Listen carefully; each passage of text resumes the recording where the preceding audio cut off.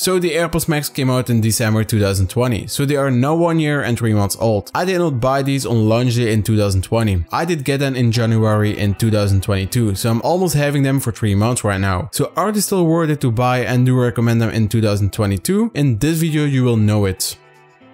So first we're going to talk about the design. I do love this design, and I know some people will not agree with me, but that's normal. Everyone does have a different taste. The AirPods Max cups are out of aluminum. I did choose a space gray color to match my other Apple products, and everyone was saying they were really heavy, but it is not that heavy as you shall think. Yeah, of course, they are heavier than the Monst headphones out of plastic, but the weight is not something that makes me throw them away, and personally for me they're not that heavy, and I will not mind if they will be lighter. The AirPods Max air cushions are so comfortable, it's like there are pillows on your head. It is insane, and they look so clean. They attach with a magnet to it, so you can swap them easily when they are dirty. And the headband is made from a breathable knit mesh to disturb the weight and to reduce on head pressure. And I can say it feels really good, and I don't feel any pressure from it. I'm just a little concerned if something sharp goes into that it will break really fast. So keep that in mind. If you want to buy these, be careful with it. The stainless steel frame is covered with silicone for comfort, strength and flexibility. The telescoping arms smoothly extend and stay where you set them. The AirPods Max cups dus have also a mechanism that allows each cup to rotate independently. On the right cup is the digital crown and the button for active noise cancellation and transparency mode. But I will talk later in this video about that. The last thing about the design is of course the smart case. Most people call this the perch, and I agree with them, but not in every part. For me it is okay that it is not the case that protects the whole AirPods Max, because that will be a heavy ugly big case. But I agree that the build quality of this case is really poor. It is a really soft silicone case. I do like the design of it, but not the material they use for it. It shall be much better if this was a hard plastic case. If I want to charge it, the lightning port needs to be aligned with the case. Sometimes the case is in the way and I need to manually move the case to plug the lightning cable in the AirPods Max. And this could simply be fixed with the hardest silicone case, but I will talk about the case later in this video.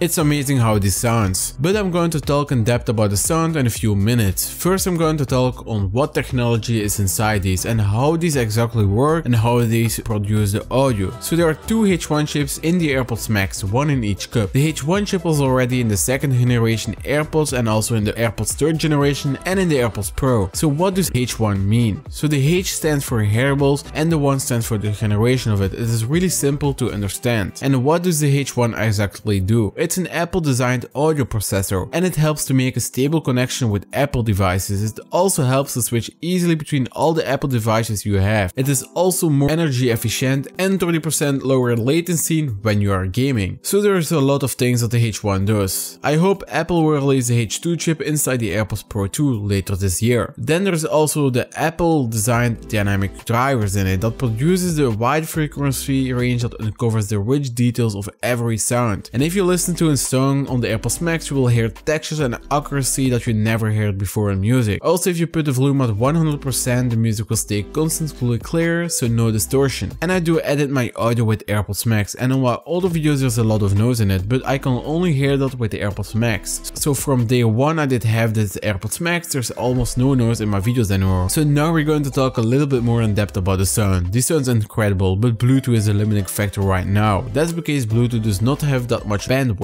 And that's why the midtones in music is not so good. I think it can get way better if the AirPods Max did support wireless lossless audio. So I'm worried that Apple does the same what they did with Intel to the M1 transition, just kill off Bluetooth and make a much better version of it. Some leakers are saying that Apple will have lossless audio support in the AirPods Pro 2 later this year. I hope that is true, and I did have seen on a Reddit that there is a sort of Wi-Fi chip inside the AirPods Max. So maybe if Apple is going to release the AirPods Pro 2 with lossless audio, they will roll out a software update for it. This is not a leak or something, but just speculation. Apple did do the same with the iPhone 12 and iPhone 13 through depth camera system. Later on in an update they enabled Face ID with mask support. So that's why I think the AirPods Max are future-proofed for lossless, and on the time of release the wireless lossless system was not ready yet, so we will see what Apple will do.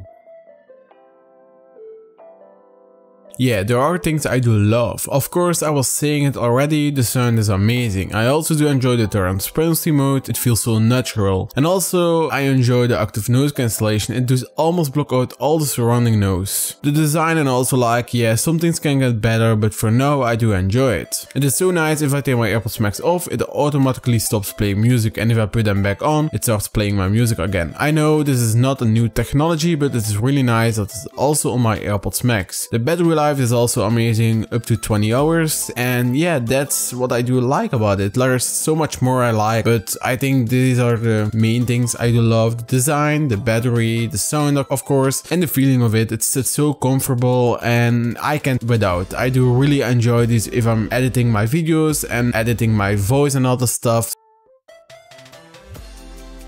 Every product in the world does have problems, nothing is perfect, so there are things I hate, so I don't understand why Apple did put Lightning on the AirPods Max. What was Apple thinking? If they did put a USB-C on this headphone, it will be much nicer for charging and also for music producers. Then they could have a solid USB-C connection. The next thing is of course Bluetooth. Let me be clear about this. I don't hate Bluetooth, but I think Apple should make their own wireless audio chip to provide lossless and no delay. For me, Bluetooth is outdated and needs a big upgrade, or Apple should make their own version of it. The next thing I do not like is the case. I was saying this in the beginning of this video, it just needs to be out of a hard silicone case that will make it a lot better. Maybe put a battery into the case and throw some magnets in the case. If you place your AirPods Max in the case, it snaps in the right position. So Apple, it is really simple, just a bigger AirPods case, but for the AirPods Max. So I also hate that it is really difficult to see what is right and left on it. Yeah, I know, if you see the digital crown, you know it's the right one. But normally the AirPods Max will not have a right and a left channel. They will figure out what will be right and left. So technically you could put them on your head and don't be worried about you have them on the wrong way on. But I think the technology for that was not ready yet. Maybe for the AirPods Max too.